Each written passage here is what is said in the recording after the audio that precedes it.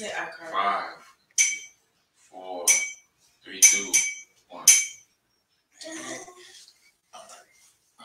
Good evening, everybody. Good evening. I'm Apostle Auberry, and this is Trinity. We thank you all for joining us today. We're going to ask you to share, right? We want them to share as we get ready to go into the Word of God, as we get ready to partake and become. You know, we're going to study to become, amen? Study to become the Word of God, so we can walk in the freedom of which that Word brings, amen? Amen. I thank God for having my daughter with me today. This Sunday day, we're going to, like I said again, we want to ask people to share, let everybody know that, you know, to tune in and chime in on the Word today. We're going to open us up in prayer. Okay.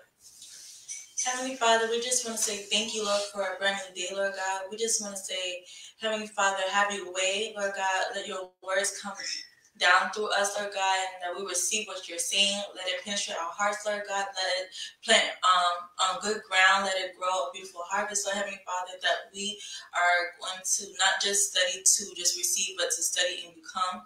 And Lord God, I just pray for every ears, eyes, heart that's out there, Lord God. Let it plant on good ground. In Jesus' mighty name, amen. Amen. Amen. We pray that everybody's having a blessed Sunday. Amen. A blessed Sunday.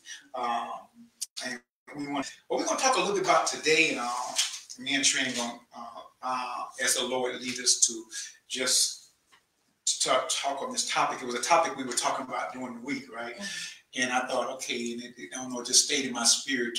That's what God wanted us to communicate about to his people, his sons and daughters, and to all who are listening, who have an ear to hear what the Spirit of the Lord has to say today. And we're going to come out of the book of Corinthians. I want you to turn to your Bibles, to those. Go get your Bible. Please go get your Bible. Amen. So the Bible. Amen. Please go get your Bible. Amen. Amen. Get your Word of God if you got it on the phone, whatever. And turn to 1 Corinthians. But before we go into it, I just want to say that there was something when we talked about transitioning from 2020 to 2021. There was one major thing, and God brought it back to my mind again. And it's not that we haven't spoken on it, God has not spoken on it, but it's like God wanted to revisit it today. That was going on. It was huge, and there was something huge going on in 2020 as we entered into 2021, and we talked about it. What we said was what was going on in 2020 was there was a lot of division. Yeah. Great division. And I wrote it down. Yeah. It was a time of great division. 2020, in the nation, there was great division. There was great division between Republicans and Democrats. There was great division between blacks and whites and Black Lives Matters. And there was great division between police officers and civilians. There was great division. And when something stands out like that, God is speaking. If we look through the times in the scriptures, you will see that God has always inserted himself in time. I was talking to some of the sons and daughters, some of God's sons and daughters about this today. In the times of Egypt, you know, there was God inserted Moses to deliver his people from Egypt. We see when in the time of Babylon, we see Daniel and the three Hebrew boys. In the time of Persia, we see Daniel. In Rome, we see Christ come. We always see God inserting himself through the different nations, no matter what nation was moving at time.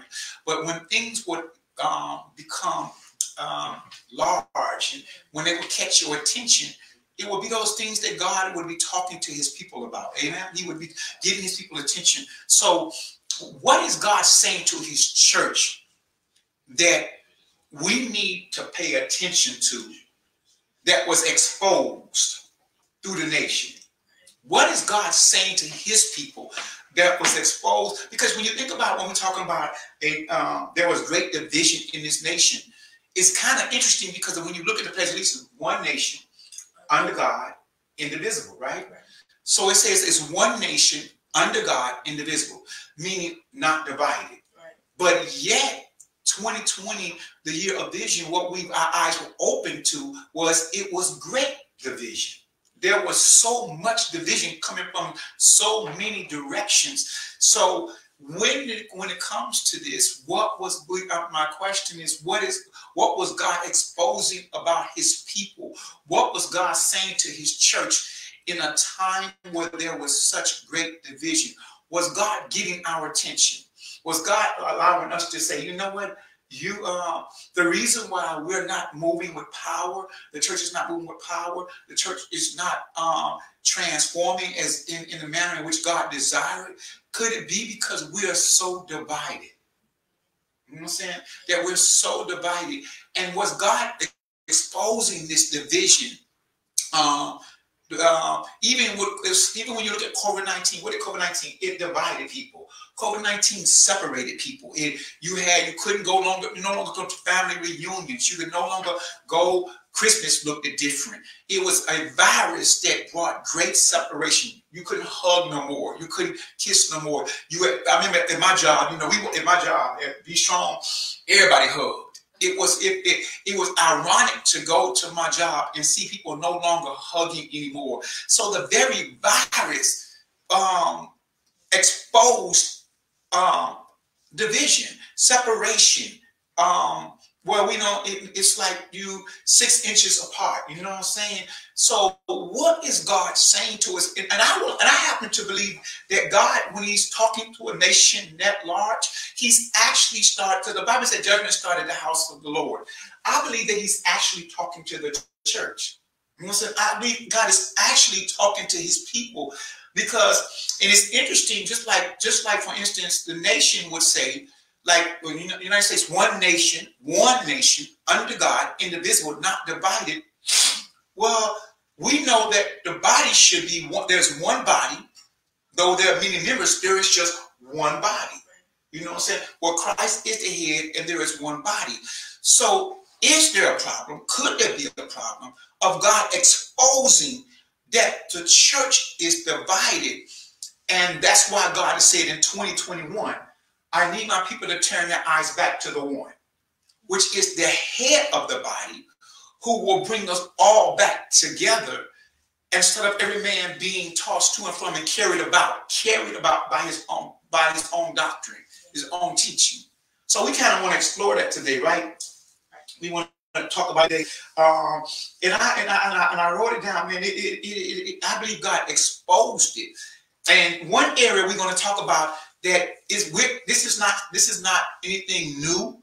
We see that it was an issue it was a reoccurring issue in the body while Christ was building the body. Satan was coming to divide the body. Satan comes to kill, steal, and destroy. I believe the greatest way you destroy something is to divide it from the inside out. You know what I'm saying? The cause of you want to destroy a family, begin to divide it from the inside out. Begin to insert anger and bitterness, suspicion, begin to insert envy and strife, and you will destroy it from the inside out. What is the inside out? When you begin to deal with the heart, when the heart begins to be things inserted in it that cause you to have strife against your brothers and sisters. And I would have you to believe that is going on it's going on today, not in a small, and I want y'all to hear this. This is not a small thing, and that's why I believe that God used a huge thing to expose it. He used the whole world, a nation, to expose this division that's going on in the body. Because Satan knows if he can divide, Satan knows Scripture. Or he knows Scripture. He cannot obey Scripture. He cannot comply with the word, or he would be divided. But he knows Scripture. And it is written in the word of God, a house divided cannot stand. Amen. So when something has not the ability to stand, how can it be a covering for somebody? How can it be protection for someone? How can the church be a covering and protection from someone when it has no ability to stand? So we're going to start in you want to say on that? No, that was good. Yeah. That was good. So let's look at Paul, who had to deal with this issue, dealing with the church of Corinthians. Amen. We're gonna have Miss Jasmine. No. What's her name again? Jasmine. That's her name, Jasmine? We're going to have Miss Jazzy J. Say hello, Jazzy. Hello. She going to read for us today. Jazz, start at verse 10. Okay. What chapter? We're going to start at the first chapter. Because while she's getting there, one thing I noticed that through COVID-19, families were divided. Yeah. You know, friendships were divided. Churches were divided. There was a lot of things that just blew up. Yeah. You know what I'm saying? But the whole thing about, like, when you said recently about how, you know, God would show, like, the heart of what's going on, and it starts at the church. Mm-hmm. We are divided. Like, for some reason, you would see, like, the Jews, like, different religions, they all are really, like, I don't know, they're kind of mostly on one accord, but for some reason with Christians, it's always like, okay, I'm Baptist, I'm Seventh-day, I'm like, we are, like, divided. Oh, I'm like, it's the whole thing called passive Christian, or I'm Christian. Like, it's just like, but when we're supposed to be under Jesus, who is the head, you know, it's supposed to be as one body. We are different members, but it's one spirit. It's not different spirits. It should be all on one accord on something, everything literally about, you know, who we serve, and it's just kind of sad to see that, you know, that even your fellow brother or sister who is in Christ and stuff, but you see things differently. Everything's like, it's like I see this differently. Some people are more, I don't know. It's just like where it's like, it's not really like a body, like not like family. It's just like, okay, you're left wing or right wing, and that's just like that. Huh? Yeah. You're on the like, right, you're left liberal, you're right. You're conservative. Conservative, all these different. And that's why the United States looks so divided. Every time, you'll notice that every time the division increases, you know, it comes a new name for people. You know, you have first the Republicans, and you have the Democrats, then you have the liberals, then you Democrat liberal, or you conservative. You got all these different names that conform not to the government, but conform to people's ideas and ideology. You know what I'm saying? In other words, when a person has an idea and ideology, they begin to insert, and then they get another people. Everybody agree with their idea and ideology. And these different groups and sects, everybody's looking to push their ideal or their ideology as the number one. That's the right way. We have it the right way. We was talking today. I said this today, that it's interesting when one president come in. We're nothing. We're simply on a roller coaster ride, people. We're on a roller coaster ride. Let me tell you what I mean by that. One president come in, he implement all these executive orders and began to import everything that he perceived as being right. As soon as another president come in, you know what the first thing he do? He begins to undo everything there. How can a nation really grow as a people unified when we keep undoing and doing things? And it's the same thing. And I found out that mentality goes on in the church too. One pastor begins to water one way, and as he begins to water the word one way, then something they go to another church, and this church wants to undo what this pastor said and began to say, well, his way is better than doing it this way. And then they learn that way. Then they leave that church and go to another church, and they say, well, you know what? No, let's undo what you've been taught here. Instead of saying, you know what? I love what you were taught here. Let's extend and continue to grow. We like to undo and begin to establish that our way is the best way. Well, we're going to say it's the best way. It's the Pentecostal way. We're going to say the best way is the Baptist way. We're going to say the best way is, you know, this undoing and doing does not establish. When you do and you undo, you don't establish. And it does not look like there's unification. And one thing it definitely don't look like, it doesn't look like stability. And if you look at the United States for years, the stability is not, don't get it twisted. United States is billions of dollars in debt to other nations. Stability is not, just because it look all beautiful, stability is not one of the things that the United States is grasping hold of real great. And the church, is there stability in the church? And this is something that we're addressing what God wants to address today. We want to address what God wants to. But it's a lot of, okay, this person went, that person went, this person went, that person went. But it should be only one way, the way, as Jesus' way. So it's like, what does the word says? And then, it's good that it says, sit down and elaborate and talk this out, but you're doing it on what base? The foundation, which is the word. That's what the foundation is. That's how you come and communicate. Okay, some people talk about dating or not dating and stuff like that. Okay, then sit down. We could talk this out. Like, we could talk it out. It's nothing like, major, but like one pastor said, oh, it's okay to date. Another pastor says it's not okay to date or whatever.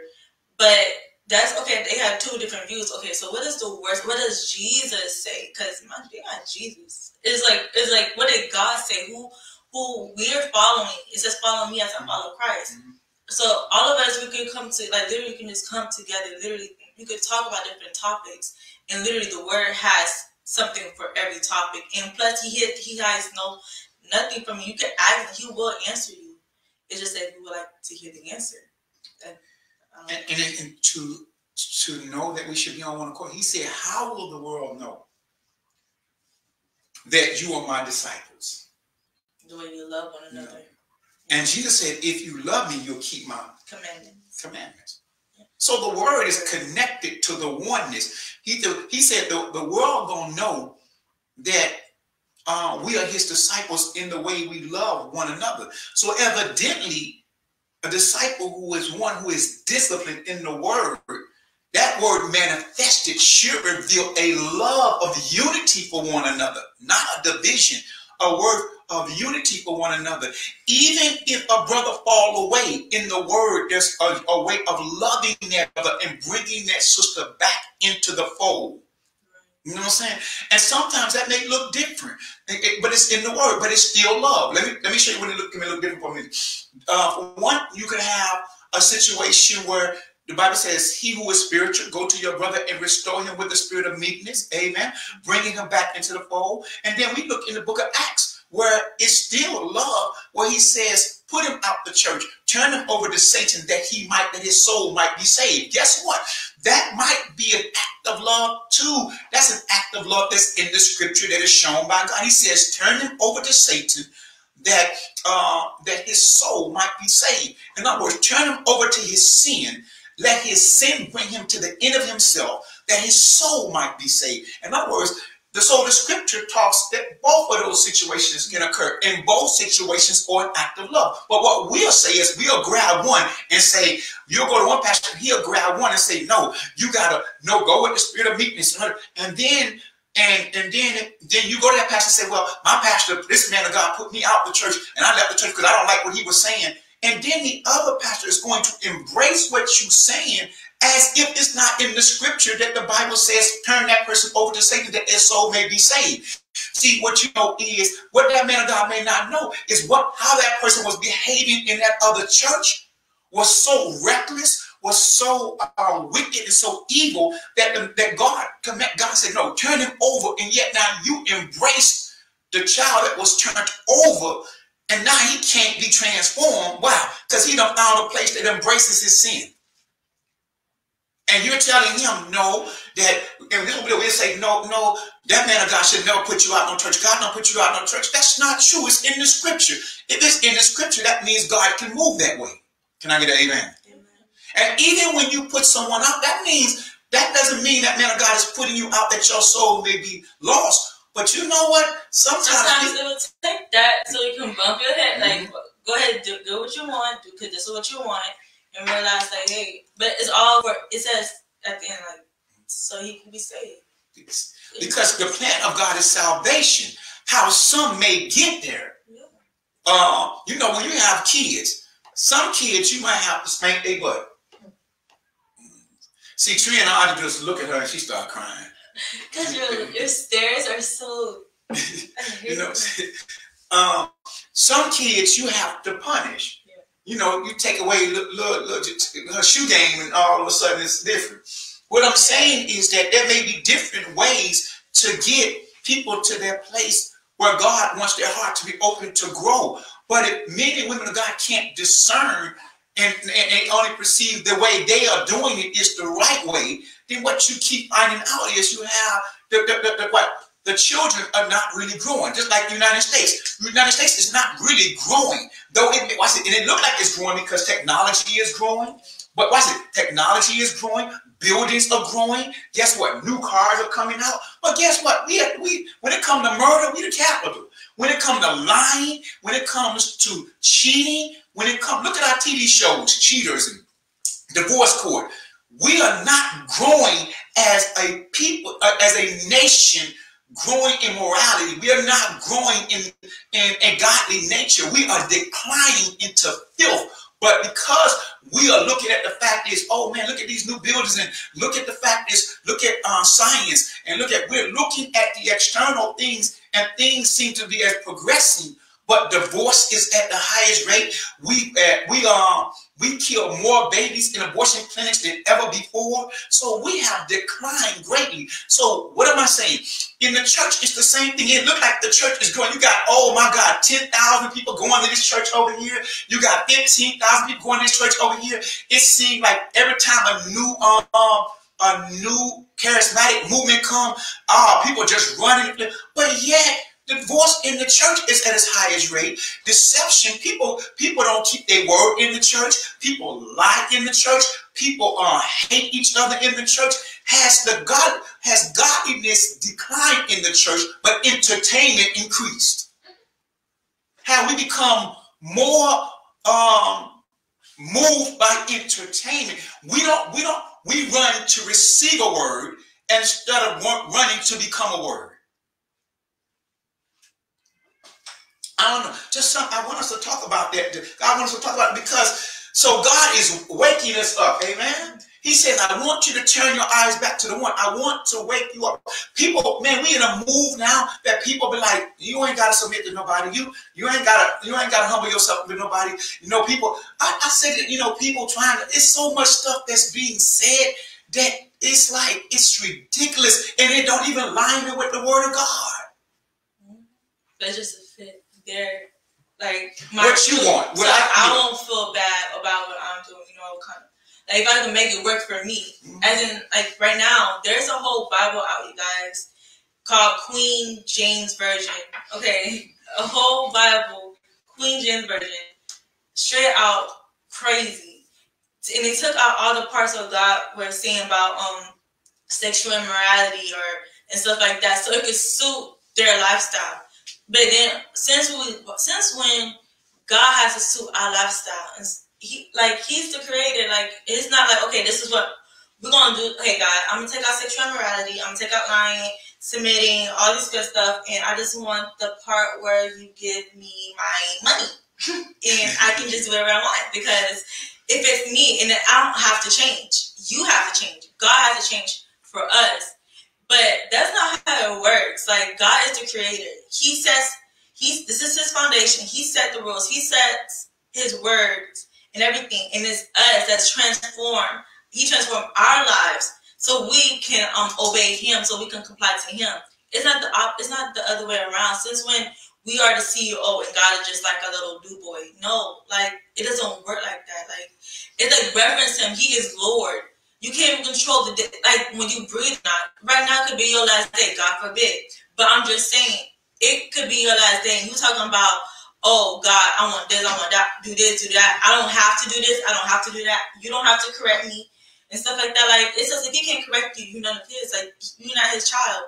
And it's just like, since when God is like a puppet and we're the puppet master, it does not work that way. God is not he is not the he is the pot. We're the clay. Yeah. He's the pot.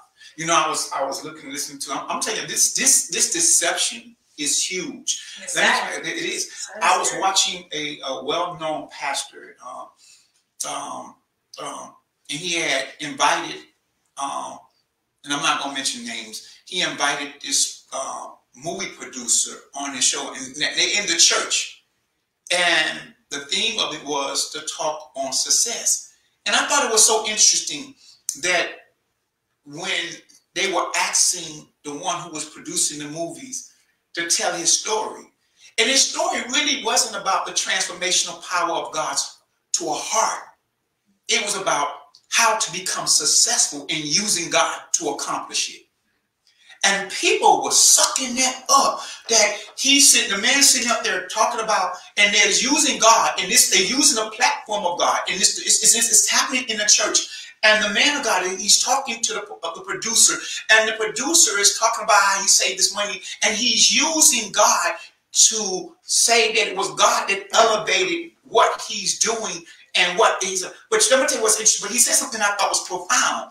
He said, that he would go. And he gave his life story. He would talk about his imagination. And it's interesting when he talked about his imagination, because the Bible says, out of the abundance of the heart, the mouth speaketh. What am I saying? Whatever you write, whatever you produce, whatever you put out there is coming from the condition of your heart. Would you agree? According to scripture. Because the Bible says, out of the abundance of the heart, the mouth speaketh. So whatever song, whatever movie, whatever you write. Now, this person this only took place a month ago. This is not a long time ago. This is during the time.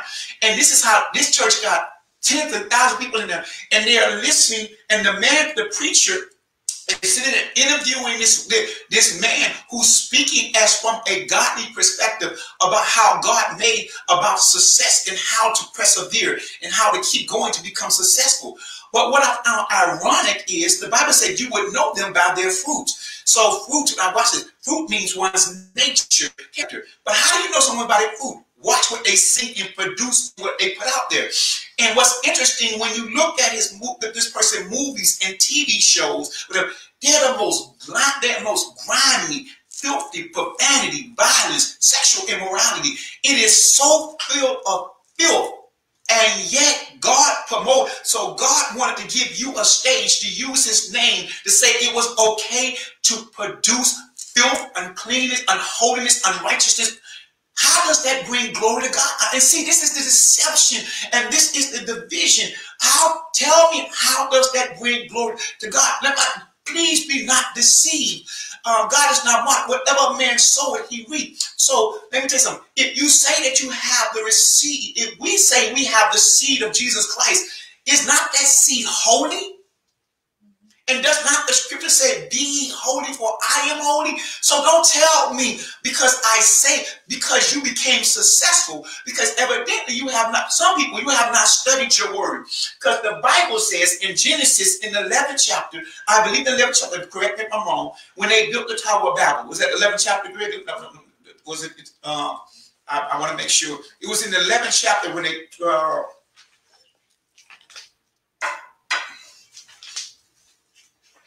it was the 11th chapter. It's the 11th chapter when they built the Tower of Babel. These men were building something great. But know what these men said? Let's build this and put our name on it. So they were not building it for the glory of God. But God said something at that time.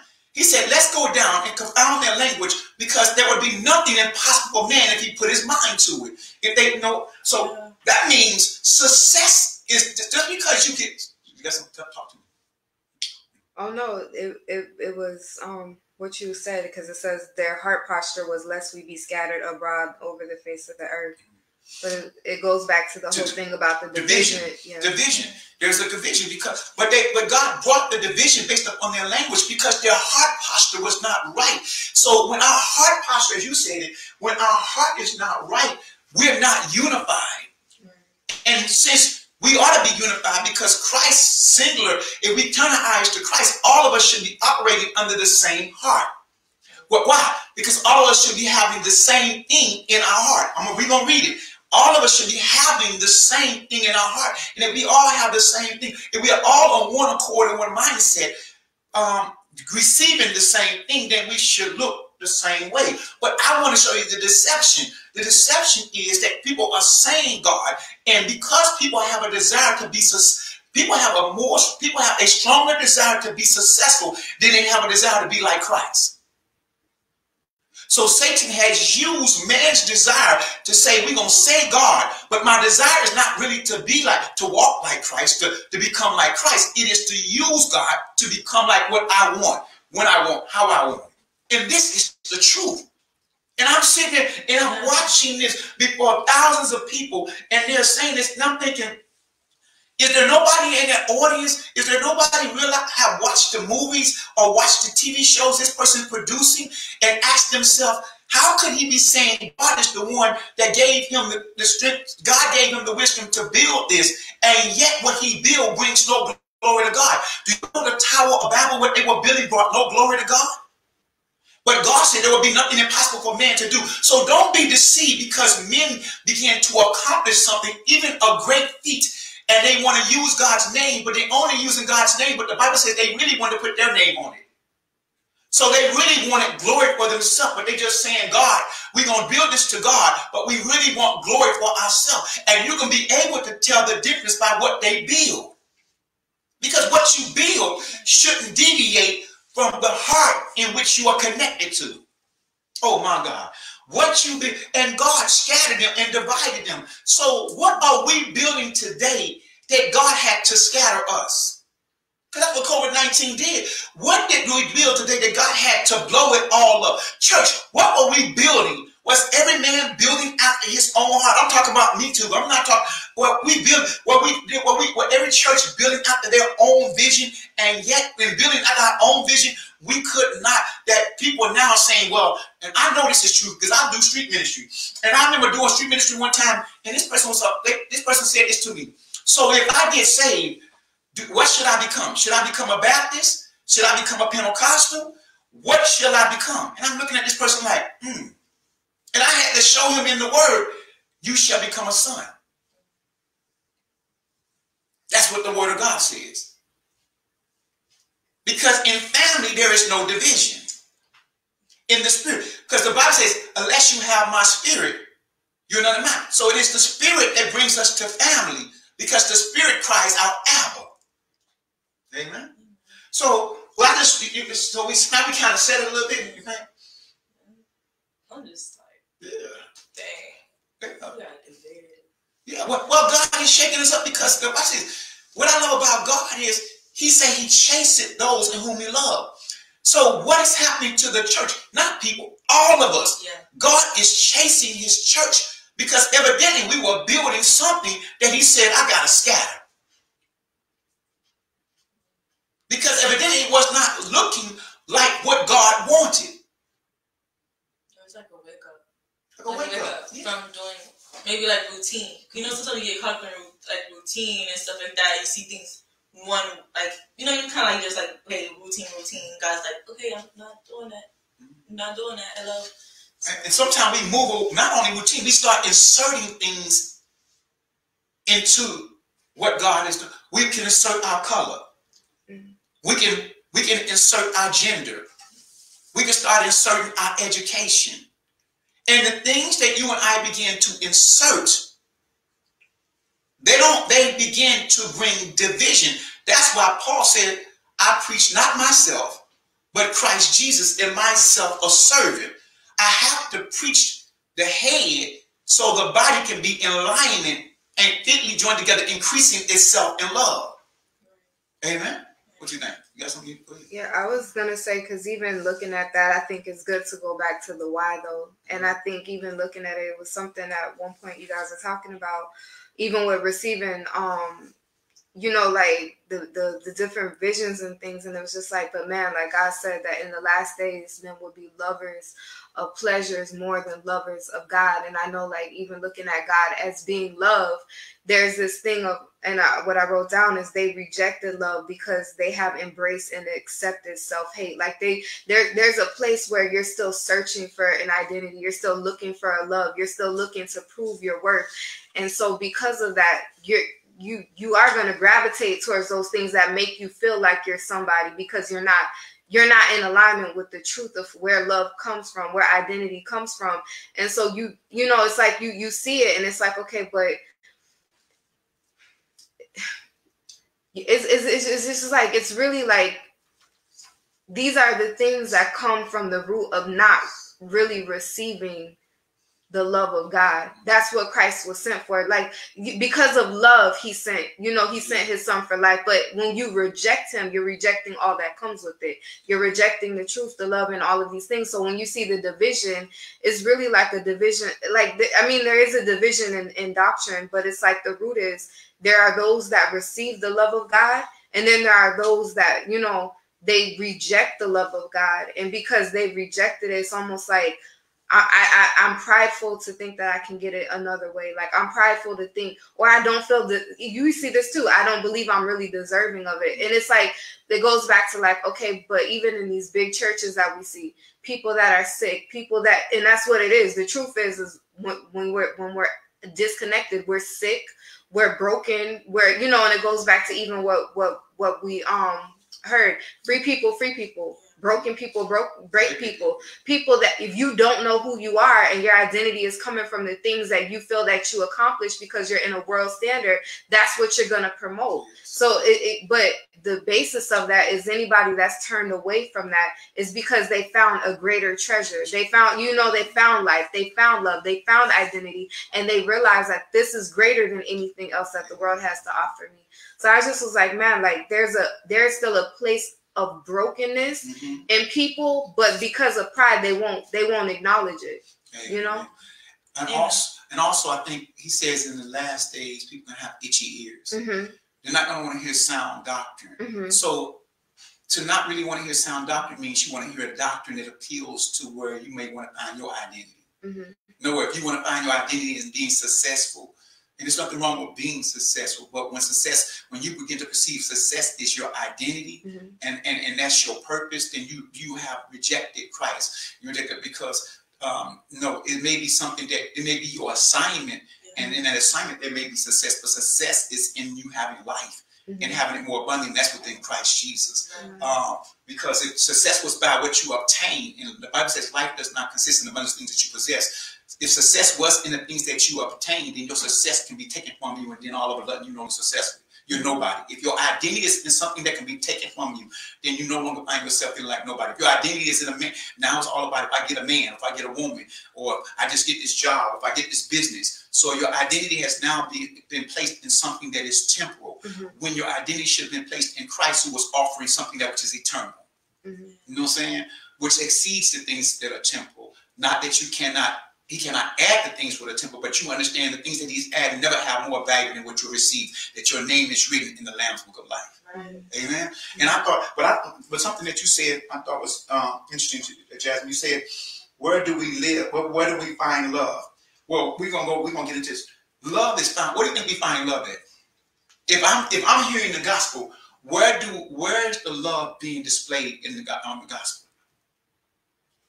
And that's the one place where we can all be unified. John 3:16?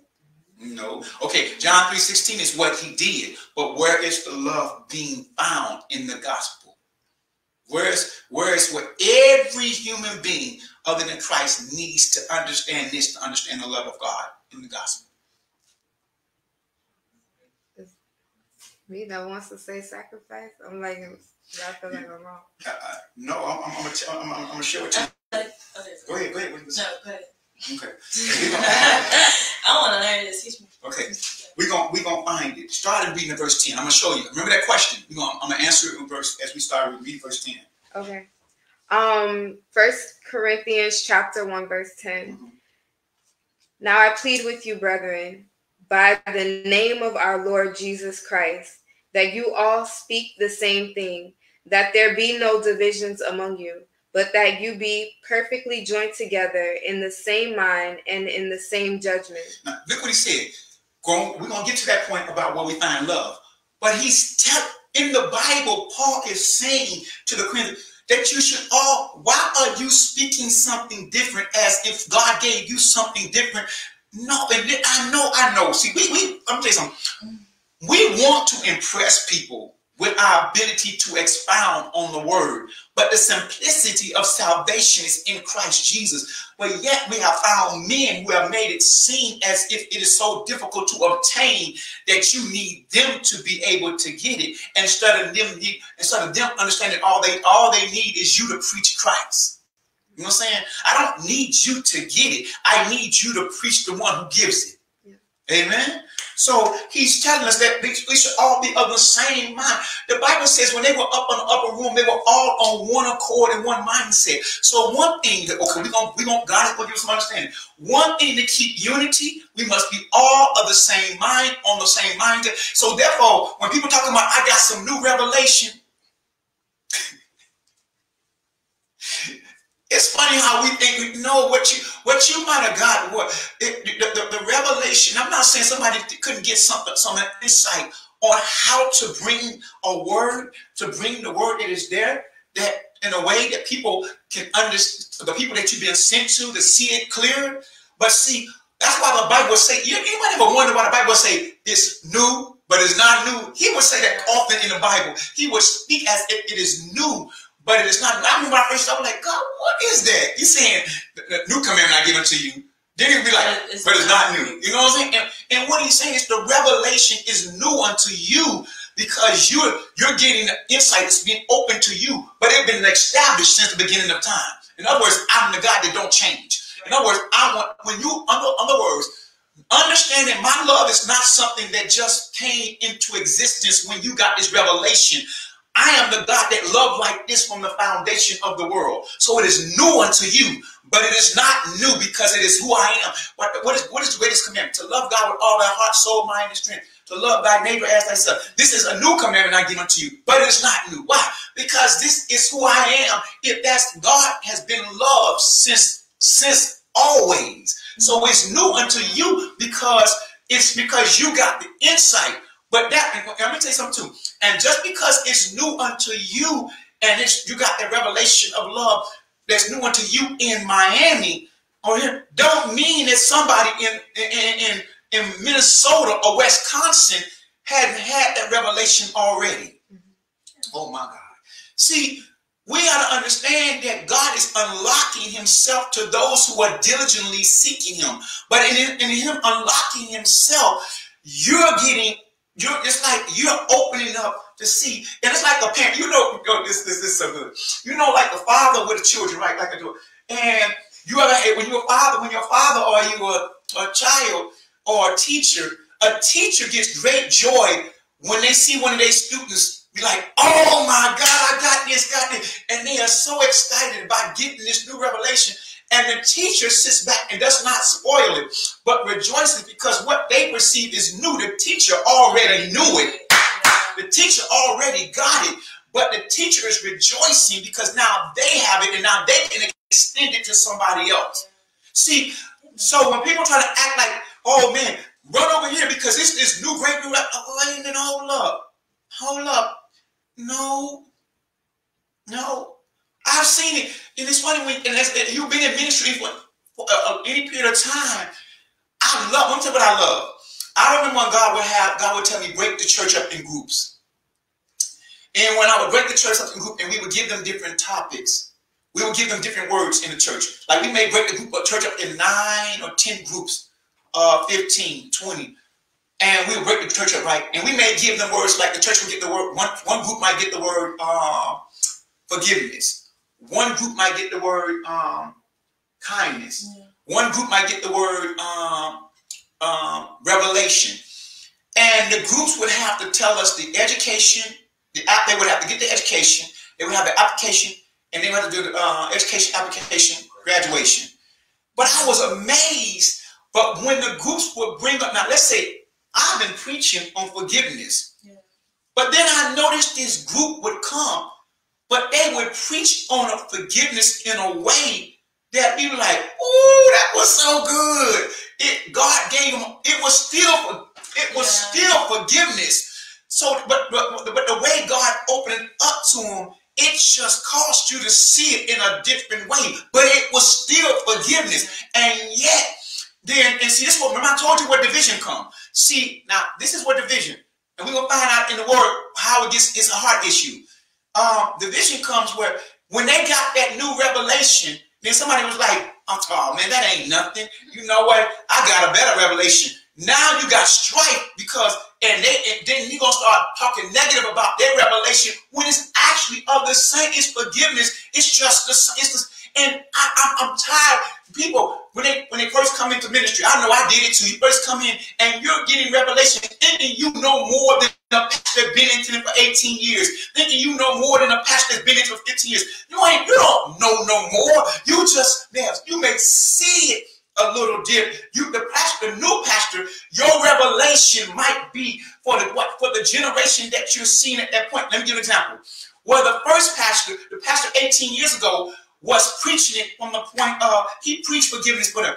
But you being able to rap or you being able to expound on it in a different type of manner, but it's still forgiveness. So why would you hate the one or try to despise the one in the older generation who preached it when it's the same thing? And Satan, but why do we do it? It's a condition of the heart. It's a condition. Well, my business is gonna be better than your business. No, we all got the same business to build the kingdom. But we don't let the world get into. See, Coca-Cola not trying to promote Pepsi. And we've allowed this wicked mentality to come into the church. But we're gonna see God gonna deal with this right now. Keep on going, guys. Okay, verse 11. For it has been declared to me concerning you, my brethren, by those of Chloe's household, that there are contentions among you. There's some issues in the church. Go ahead. Now I say this, that each of you says, I am of Paul, or I am of Apollos, or I am of Cephas, or I am of Christ. Is Christ divided? Stop right there. Is what? Is Christ divided? Say it one more time. Is Christ divided? You are now claiming to be of men. Well, I'm of Apostle Auberry. Well, I'm of Apostle Chris. No, I'm of Apostle Boo Boo. I'm of Apostle Moo Nunu. Or I'm Pastor. He says, what? Apostle Auberry wasn't crucified for you. I'm an under shepherd. Christ is, see, the only way I'm going to take that glory is Christ have to be dead. For if I try to take that glory, then the only way I can be the head has to be dead. That's why the Bible said the head of man is Christ. He is the upper shepherd. And the under shepherd does not lead you to him. He leads you to the head. Paul said, follow me as I follow Christ. You don't walk out the church boasting about your pastor. You walk out the church boasting about Jesus Christ, the Redeemer of your soul. But I have seen, listen to what I'm telling you. I have seen it. I saw it even in my own heart, and God had to break that thing. I have seen this spirit of wickedness resonate in the church, and the sheep now gather according to who the man is, or gather according to the name of their church, and they have brought division, and God has saw this thing, and it is not pleasing in his eyes. And now men and women of God speak. These are shepherds. They bring a report against one another to what? Increase their own fold, as if their fold is the place where Christ dwells, when they are merely a member of a body bigger than themselves. This is truth for myself and all men and women of God. Stop building your vision and get back to building God's kingdom. I have something to say. Okay, so even pin right there. I actually witnessed it recently in this week or whatever, and that's how we actually started talking about this message. And it's honestly, it is sad. It's sad because we're all family, you know what I'm saying? And it's just like, it's good to know when I have experienced two things. You see two different reactions after it. I experienced one where you just randomly meet a person of faith, a person of Christ, and it's literally like, oh, you saved, I'm saved too, we talking. And she's like, oh man, I wasn't expecting that. I didn't expect you to, like, I misjudged you, I'm sorry, and stuff like that. We're literally talking, I'm talking about elaborating on the word of God, talking, enjoying each other's company, and then when we left, it was just bye. All right, keep going, like encouraging each other, you can do it, like I'm good on it's like literally like, it was, when I say we left this woman mind you, at Subway, and it was one of the most. She didn't look nothing like me. She was white. She was older. She was whatever, and we were total opposites people. And it just, when we left, it was just like, man, it was like two soldiers coming together, like, hey, you doing good? Okay, I'm good too. Keep going. And then we our separate ways. Like, you go ahead, you go here, you go there, I go there. And it was awesome. There wasn't no pushing no this or pushing that. It was more like, man, there's soldiers of Christ here. Like, we would literally treat each other like sisters. Like, and it was literally like, she had a situation, just like, I'm going to continue going. Where, like, thank you for this encouragement. It gave me more strength to keep doing what I'm doing here. Like, same thing for me, right? That thing was awesome. I was just like on cloud 9 on that because it was just like beautiful.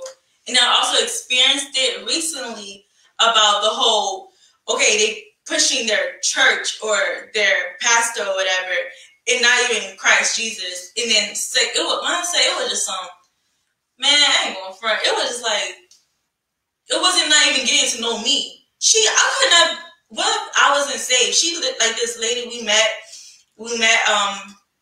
at Ross or something. She comes talk to us and stuff like that. Whatever. She's like, can I talk to you ladies about, do you guys know what's going on in these end times and stuff like that? And she talks about the seal of God and, stuff like that. It's like, okay, cool. And then she's like, yeah, my church we're international. We speak every language. Yes, we're bilingual. And not only that, but we have different, just different regions or whatever. Please, join our Zoom, our Bible study. Amber goes and say, hey, we already have a Bible study on that day, but thanks. And then we're just like, no, look, like, she just kept talking about the church. So I just said, I feel like a question that should have, like, like, it was just like a really like, hello. It was just like, what were you, because she was talking about the Bible study she was having, but she wasn't talking nothing about the Bible study. It was only about how many people were watching the Bible study and how they can speak different languages. I just asked a simple question. I said, what was your message? Like, what were you even speaking about? And then she was just like, oh, that's a good question. That was a good question. I can just show you. That should have been the first thing. The first thing you come to is Jesus Christ. Not how many people on your thing. Mind you, if I was not saved or it was just a person who's in the world, you coming to me about views and how many people are on your thing, but nothing about the person who could save my soul in my sin. That's, come on, like, that's kind of messed up. And then going on with the conversation, she talks about, like, like she was talking, like she was breaking, once she says that we're in bondage to sin. Now, I don't know about you guys, but I didn't come to Jesus just to be still stuck in sin. I don't think that's what he died for, is to still be in bondage to sin. So literally, when it says like study your word to show yourself approved so you can become legit, because there's going to be people who are going to come to you and try to talk to you about everything but Jesus Christ and then say the opposite of what he came for, to be free of sin. Now, and me even explain that to her, she did not want to hear it. She was like, okay, I don't want to argue. It's not an argument, it's not a debate. This is that's division. And I'm thinking that, you coming from church and all about this Jesus, I'm thinking of, we are talking about the seal of God and how he's coming back, and you don't got the seal, then, you be left behind. But, man, what happened? Like, we're supposed to be family, we're supposed to be a kingdom. And you can't even elaborate, you can't even talk about the fact that you still think you're in bondage to sin. That's the reason why Jesus Christ died for you for. That, and then all you can push down my throat is about how many views on your church.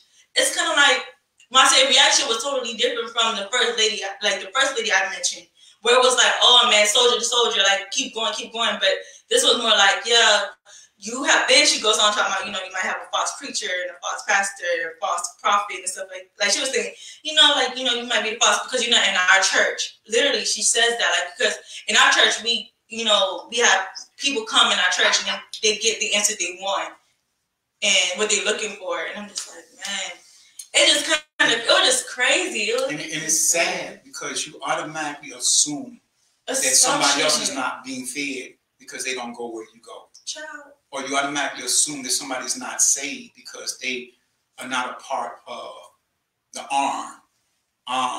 When the truth be told is, you're sitting there, get to know who they are. The Bible says, know those who labor among you. Get to know who they are, and you may realize that the Spirit recognizes the Spirit in you begin to leap and enjoy the relationship that you are, because you both are family. But I want to say this, Jessica, thank you for sharing with us, Trent. I want to say, and it's sad because I know, even as a man of God, people assume that when you talk to, oh, you don't know what I know.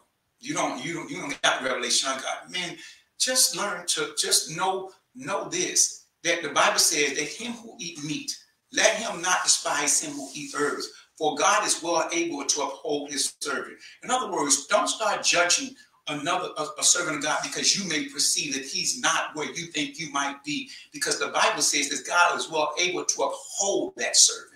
God is well able to sustain that servant that you may feel may not be at the same caliber that you are. So just rejoice that what can we find in common? Just what you can find in common to rejoice is the love of God. And the love of God, I have to go a little early. I'm gonna have to go, but the love of God is found at the cross.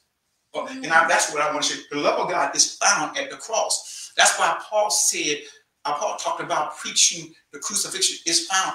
Every human being can find the love of God at the cross. Because every human being besides Christ was a sinner.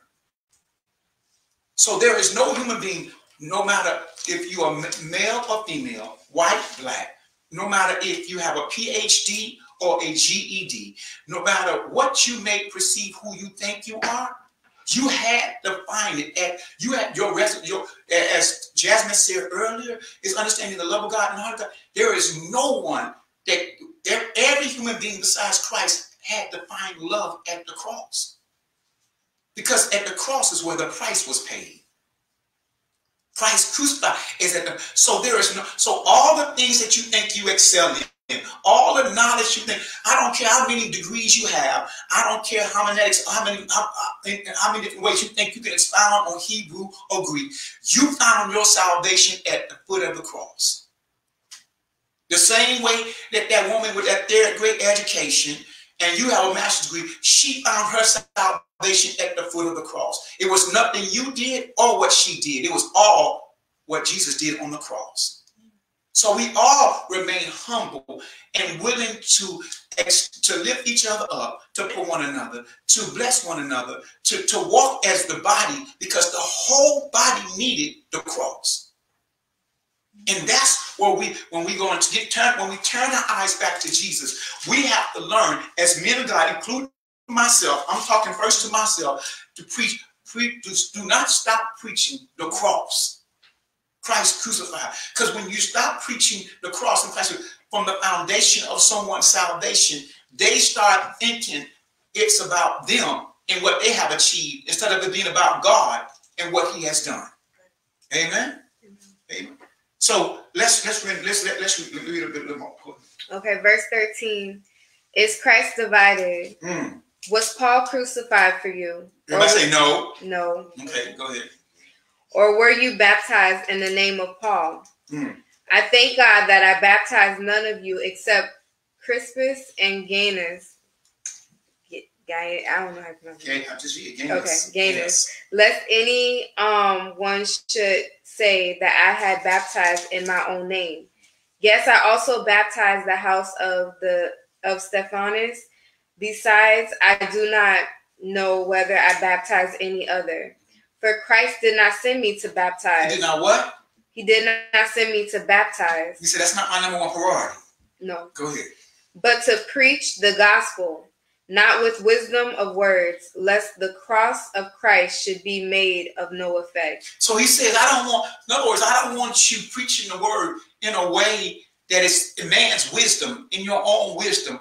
For don't take it from the simplicity of, when I say simplicity, I'm not saying the act that it took was of great love and great courage, but it all came from the cross. What Jesus came from that cross brought you and yours, mine, Gamal, brought your freedom. You are free. And when we talked about yesterday, you said it earlier, hurt people hurt people. Free people, free people. But free people need to understand where their freedom came from so they'll know how to free people. See, when you don't understand where your freedom came from and you're sitting there trying to intellectually battle with someone or intellectually trying to entice or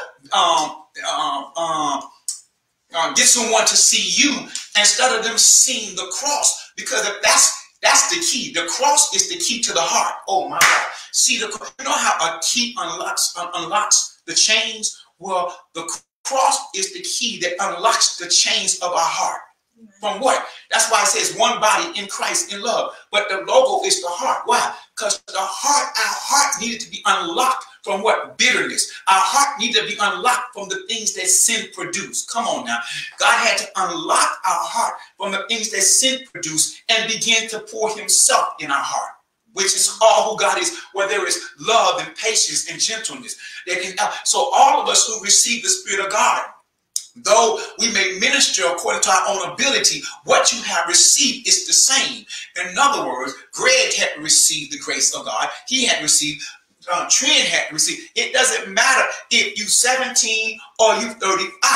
It's at the cross. So Paul said, I love the way Paul said, lest the cross of Christ should be made of none effect. See, the cross is the place that unifies us.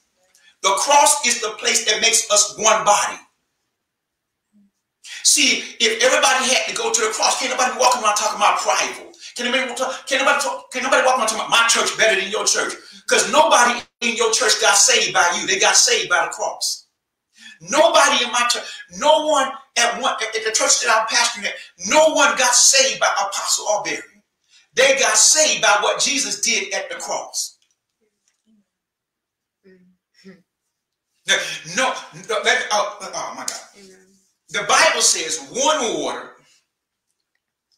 one plant.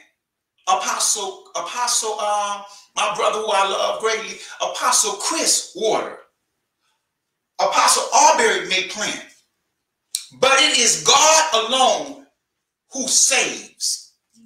For the Bible says he gives the increase.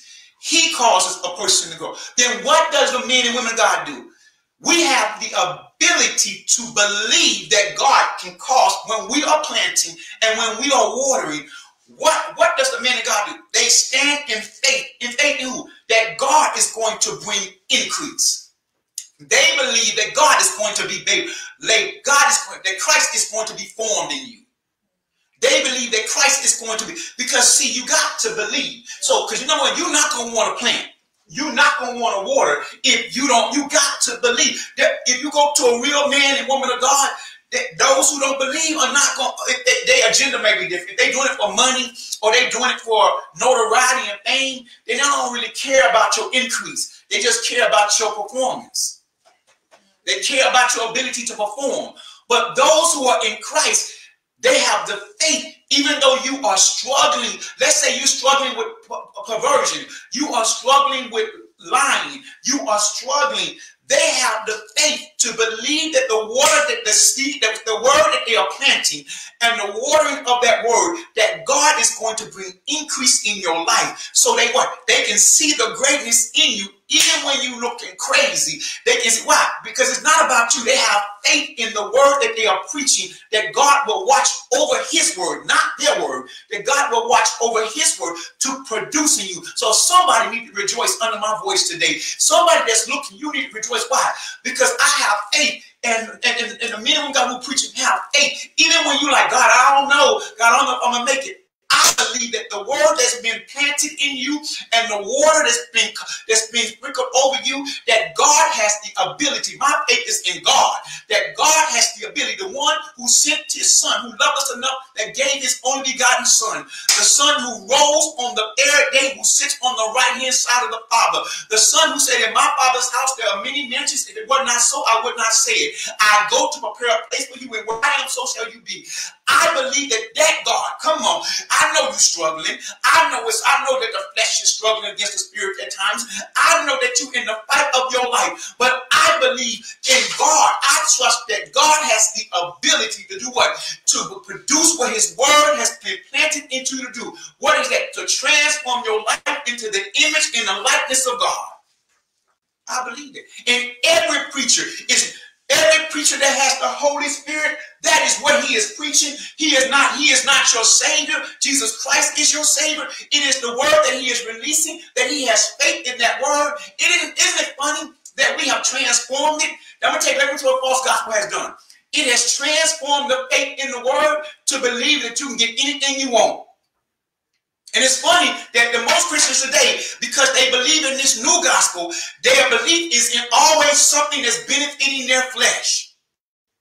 But I believe, oh my God, and I believe the sons and daughters of God believe in that word has the ability to produce in you the image in the likeness of God, that you may have victory no matter what area you may have. You may have victory if you live in a mansion. You may have victory if you live on the streets. That you may have victory if you're in a hospital. That you may have victory if you're healthy. In other words, the word of God and what is producing in you eternal life in the image of God himself gives you victory over every situation, because why? Your reward is in him.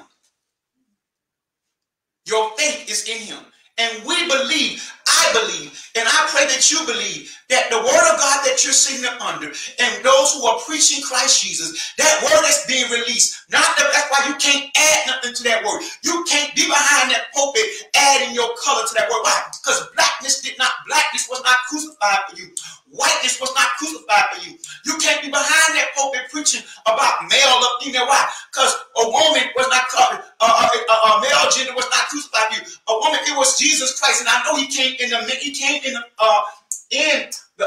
image of a man, in the flesh of a man. But it was what was in that package. Because there are many men, but it was in that package. It was God in that package who was crucified. He crucified his flesh for you. So believing that the word of God is producing in you, and every man of God who has this hope in him, trusting and saying, man, I know, God, you're going to save these people. I know, God, that you're going to deliver these people. And deliverance may not look the same. That's why God had to tell me one time, you got to be willing to lose it. Why? Because sometimes deliverance means somebody may be in my church, and I had to learn this. Someone could be in my church and they're getting water. And God says, okay, I had you plant, but I'm going to move them over here to water them. And another man of God may water them. In other words, you're not, as a pastor, I'm not the only one that God can use for that person to grow. My God, you're not the only. When a man of God try to make you think he's the only one that God can use for you to grow, if you go to his church, no other church can be able to impart it to you.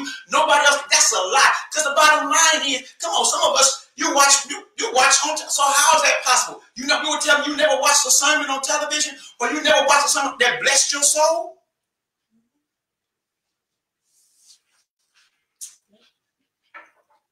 Yes. One water, one plant, and the Bible says they are nothing. But it is he. All glory go to God who gives the increase. What's the increase mean? Causes that to grow. When you see somebody grow and increase, that's glory go to God and God alone.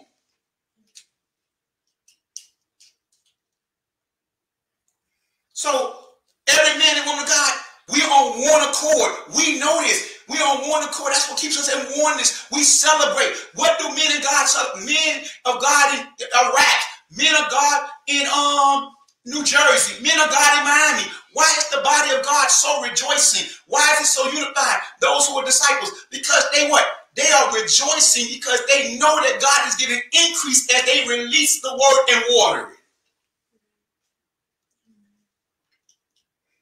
it. Amen.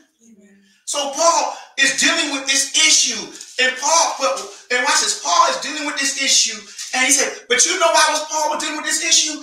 Put a pin in it right there for a minute, and go over what was the issue Paul was doing. Go to chapter 3, read verse 1. Go down. Okay. Chapter 3, 1 Corinthians chapter 3, verse 1.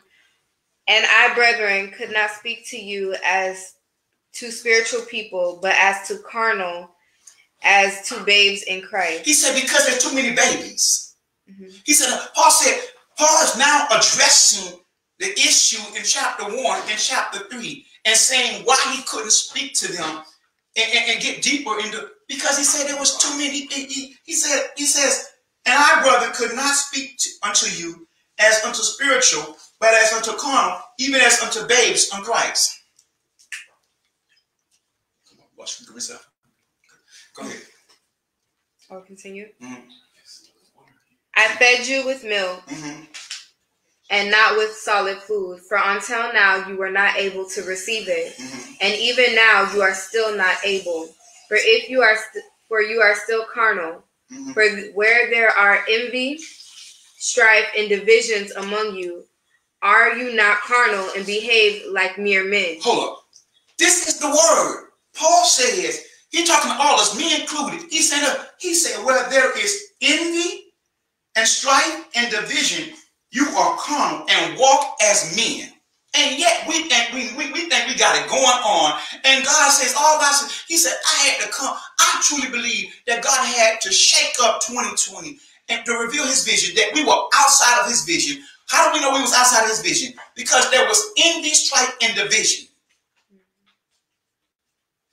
But God is not, but I believe God is calling us back to Jesus Christ, calling us back to his vision, and getting rid of the envy and strife. How do you get rid of the envy and strife and jealousy? By remembering the cross and remembering that what is the cross about? The Bible says, without the shedding of blood, there is no remission of sin. When John the Baptist saw Jesus Christ, he said, the Lamb of God who take away the sins of the world. That what? On the cross is the place where our hearts get changed because of what Jesus did and what he's doing. But he says, now, and y'all, come on now, can we be honest? Come on, even with ourselves, you're going to tell me you haven't seen envy in the church? You're going to tell me you haven't seen strife in the church? You're going to tell me you haven't seen division in the church? And the word says if you have seen these things, and even at church, we are so advanced. How are you going to be so advanced when there's such envy and strife? He said, we are carnal. We are babies. We can't even win the loss because we're too busy fighting each other. But I'm so glad that God is chasing me. And I'm so glad that God is chasing you. And I'm so glad that God is chasing his sons and daughters and men of God to bring us back to the one, Jesus Christ, who reminds us of the gift that was given us on that cross.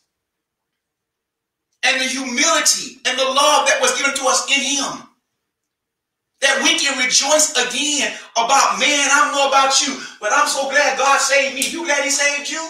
I'm so glad that God delivered me. What about you? What about you, Jasmine? You glad God saved you? Yes. I remember. How about you, Greg? I'm so glad, man, that he was. Man, is there anybody? You glad? Come on. I'm glad that he went to the cross. Come on.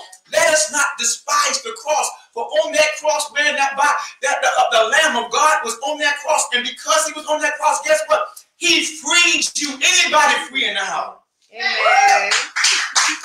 Free in the house. And you know what Satan like to do? He just an accuser. Why is Satan an accuser? He want to always try to accuse you to get you to think that you're not free. But you need to look that devil in his face and say, hold up, I'm free indeed. What I go? In Christ, I'm free indeed. Yes. Come on. Chains are holding me. It's who I choose to be. I choose to be free. Why? Because the word of God says I'm free. Why? Because on that cross unlocked the bondage of sin off me. Amen. And there is no one on this earth that escaped the fact that you need Jesus Christ as the key to unlock the bondage of sin off you. And I'm preaching the gospel, but but it's the gospel that I'm preaching, the cross that I'm preaching that unlocks the sin off you. The same gospel I'm preaching is the gospel that set me free. That's why they call it good news. Amen. Did you get the good news, Greg? Jatia, you got the good news? The good news. Because the good news, don't get me wrong, it's nice to have a car. It's nice to get married. But what good is getting married and have a car if you're not free? You still have envy, jealousy. You know, I'm telling you, it's one thing I noticed this year, not only in people, can I talk about myself, be transparent? And I saw some things in my own heart toward people because of how things were going and how things were acting. I was like, my heart was like, I can really hate this person. And I was like, I didn't believe that can be in my heart. And God says, yeah. Right? He said, but I'm not showing you this because I'm condemning you. I'm showing you this to let you know how much you need me. I'm showing you this that you got to remember who I am. Because see, what happens is when you start getting revelation and knowledge, you start me, you can forget that it's the gift that was at the cross that sets you free. You start thinking you free because you got some word. You start thinking you free because of what you think you're doing.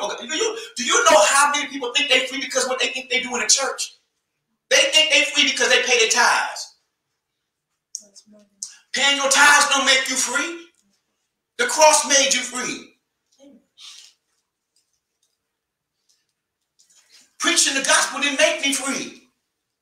Receiving the gospel, becoming the gospel made me free. Keep reading a little bit more. Okay. Verse 4. When one says, I am of Paul, and another, I am of Apollos, are you not carnal? Who then is Paul, and who is Apollos, but ministers through whom you believe, as the Lord gave to each one? Continue. Ministers into we believe. I'm just a minister in which you believe. Your pastor is merely a minister in which you believe. Believe what he was preaching, because you have to believe. Because if you don't believe, how are you going to get it for your own family?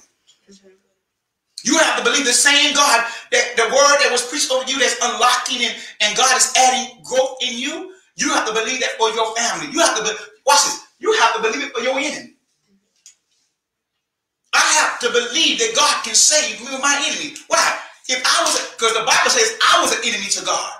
And if the word can save me and transform me, I have to believe that word can save my enemy and transform him. We don't got to the place where we're selective about who we want to be saved. Because we're not really looking at them being saved. We're looking at how they benefit our church. Our vision.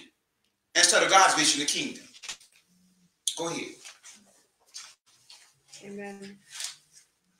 I planted, Apollos watered, but God gave the increase. Say it again.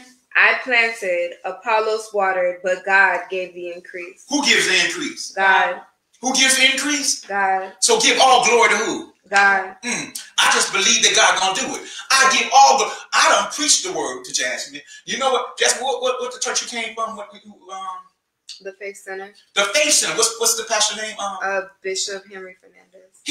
Bishop Henry Fernandez watered the word, planted the word seed in you first. Amen? Amen. When he was one of the Bishop Henry Fernandez, he gave us one. Then God said, "Okay, I'm gonna send Jasmine over here," and I watered. And guess what? Well, Bishop Henry Fernandez or Apostle Auberry can't take no credit for that. She grew because God gave her the increase. So watch this. Bishop Fernandez believed that God was going to give Jasmine.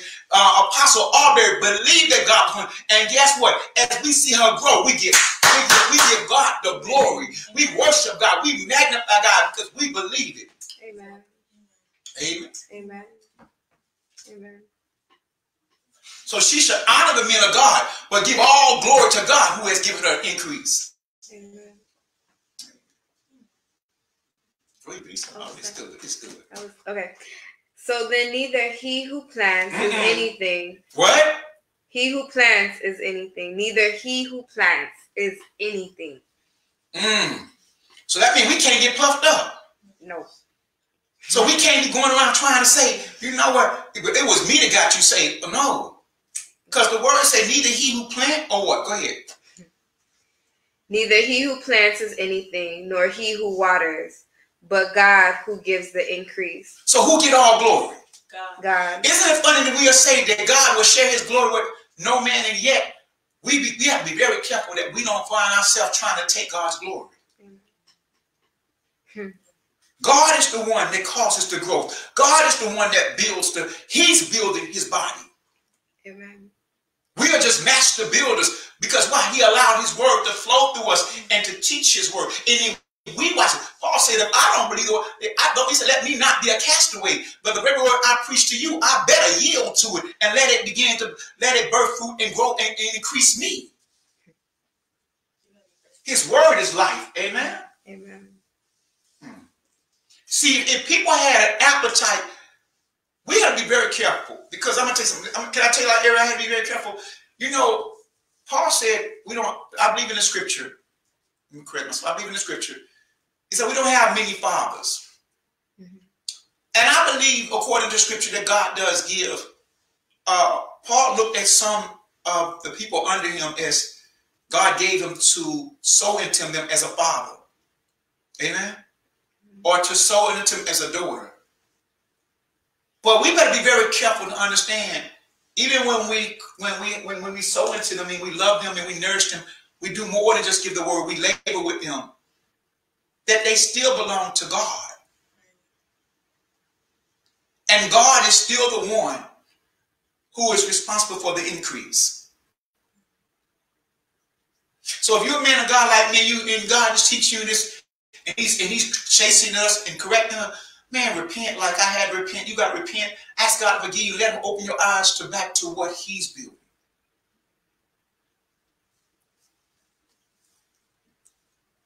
Amen. Amen. Amen. Now he who plants and he who waters are one, and each one They what? They are one. He who plants and he who waters are one. So they work together on the same team. Yes. So they should never be talking evil against one another. No. They should never, because if you're one, you can't slander one another. Right. Okay. And then we wonder why God shook everything. Right. Go ahead. And each one will receive his own reward according to his own labor. Mm-hmm. Though they're one, each one gonna get a reward. Yes, according to his own labor. I want a reward. I want a reward. Amen. Amen. You want a reward? Yes. I want a reward. Amen. Go ahead. Amen. You want a reward? I want a reward. Yeah, I do. It's your smile. Yeah. Go ahead. Amen. Can I add to that? Yeah, go ahead. So even just to read the part where it says each one will receive his own reward according to his own labor. I just think that's, the fact that it said labor stood out to me because it takes me to the part where it says like about the sheep that are, he said that Jesus had compassion on the people because they were like sheep without a shepherd. And he said, the harvest is plenty, but the laborers are few. And it goes back to even to have this heart. It is a heart for the lost. Like, it's not about whether or not I did the laboring or not, but it's the fact that my heart wants to see these people saved. I want to see them, knowing him, learning him. And so I just think that, and honestly, that is the reward. It is a reward when you see someone actually receive Christ. So it's just that is because even heaven rejoices. Yeah. The Bible said when one soul is saved, that's a reward. To see God give increase. I remember when Greg was a heathen. Amen. I remember when I was a heathen. Man, oh Lord, when you see God get increase and you see these kids, they on fire for God, and it's not an act. It's not they love God and they on fire for God, and you see them growing, and I've seen that's to me that's why I took a pastor appreciation. You can keep your appreciation, man. My appreciation is to see. I honestly, if you ask people that set up on my, I'm telling you, you can have. I don't need no appreciation. My appreciation is to see God give increase to your life. To see you actually move. Come on, you on the battlefield and you out there ministering and God is able to send you to jobs and situations and people now your life is being a light to other people. Man, what can be greater than that? And especially when you know somebody's story, she used to be a stripper, this person used to, and you see God.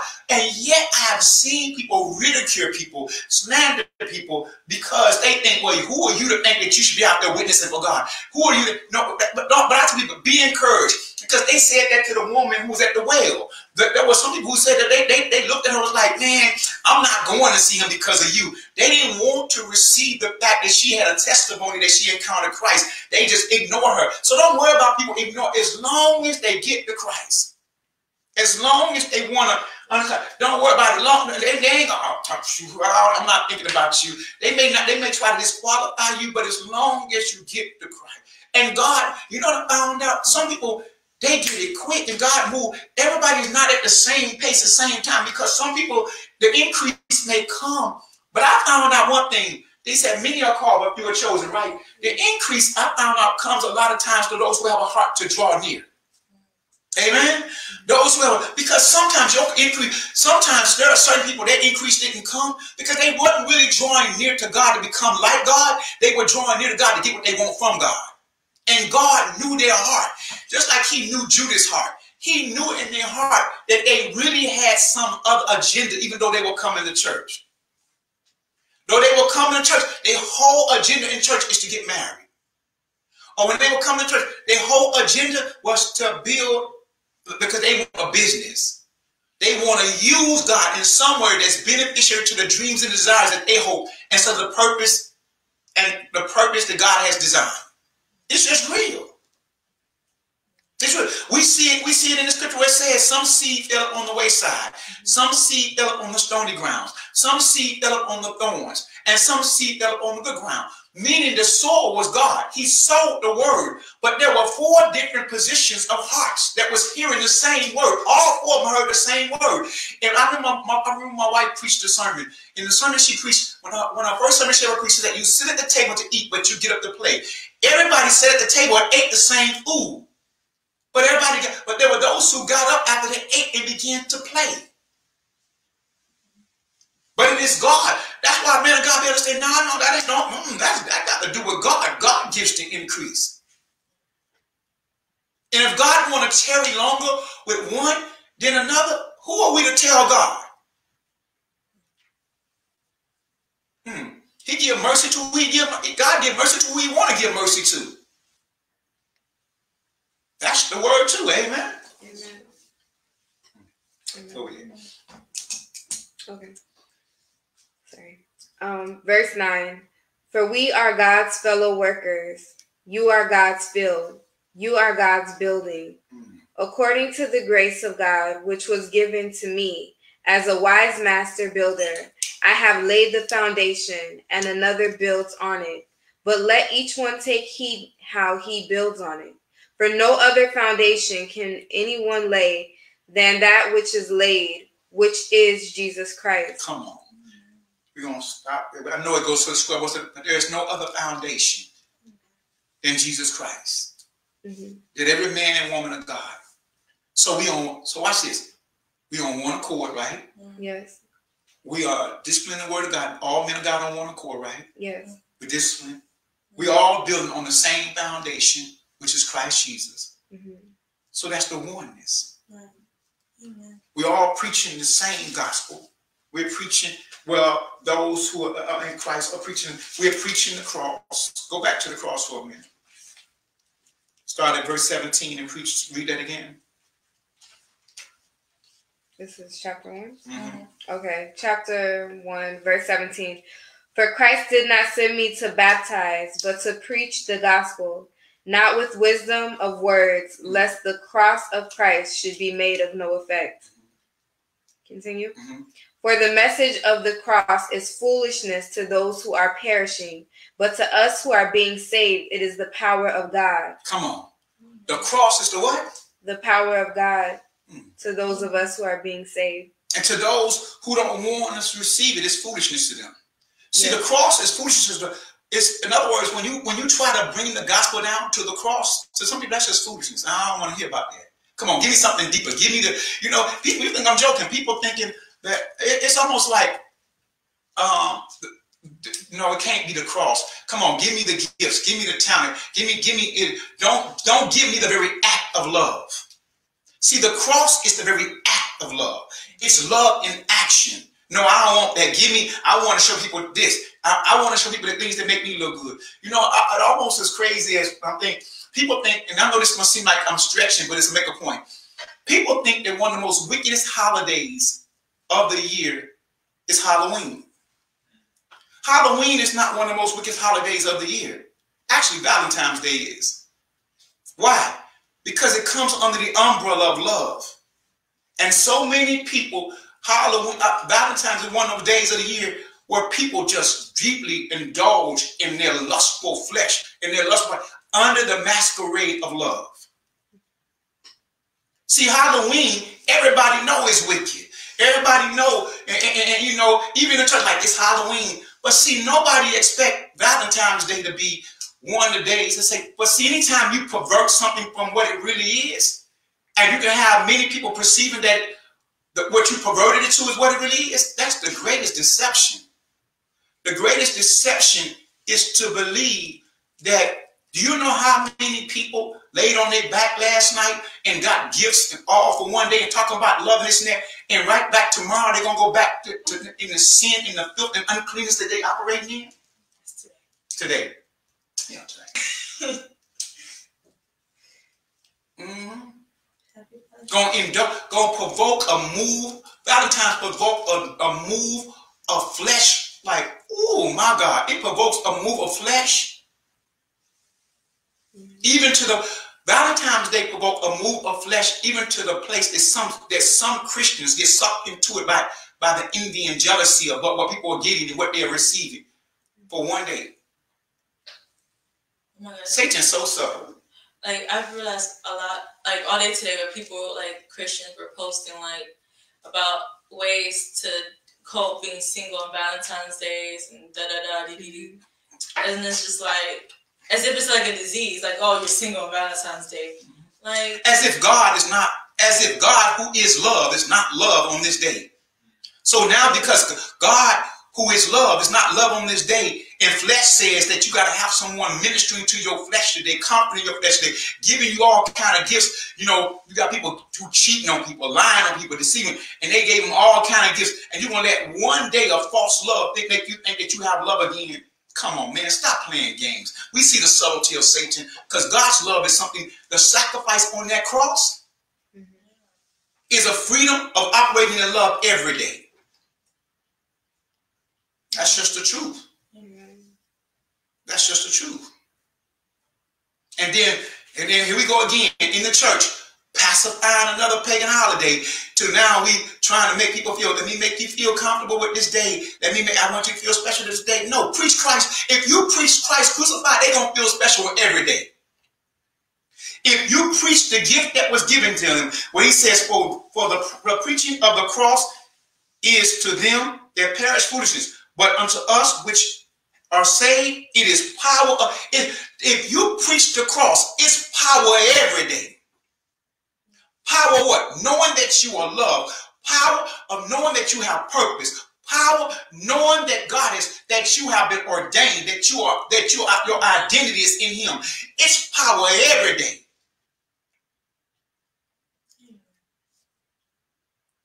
And it's sad when you got Christians standing around talking about, man, I felt lonely today. I felt I had to do something. What do you mean? As though the power of God's love for you wasn't up. Because why? Because you bought into the movies. You bought into all the game and all that stuff that apply. Do you not see the marketing of it? Do you not see the marketing of it and all that? And then after all this, everything go back. Hours later, go back to the same old foolishness it was before. Because it has no power to change. But the cross the cross and the love that comes from the cross has power to transform. It's power in it. Amen. Amen. Go ahead. We got something else to do. No, that was it. Okay. Verse 19. For it is written, I will destroy the wisdom of the wise and bring it to nothing, the understanding of the prudent.